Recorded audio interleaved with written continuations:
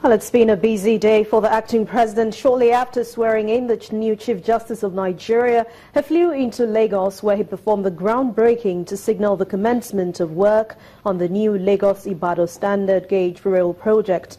But speaking at the ceremony, which took place at the Nigeria Railway compound in Ebute Metta, the acting president, Osinbajo, restated the federal government's resolve to revive and modernize rail transportation and ease pressure on the nation's roads.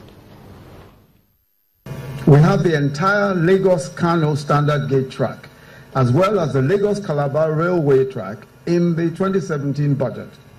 Negotiations on the Kaduna-Kano portion of the track is now completed, and this phase is next in line. We've already provided our portion of funding for the Lagos-Calabar route as well, and we expect that negotiations on the foreign component of the funding will be finalized within the next 3 months, and that the Lagos-Calabar project as well will come on stream. An active and vibrant railway system confers many benefits on society, and our ultimate goal is to restore a railway using culture for both commercial and personal transportation.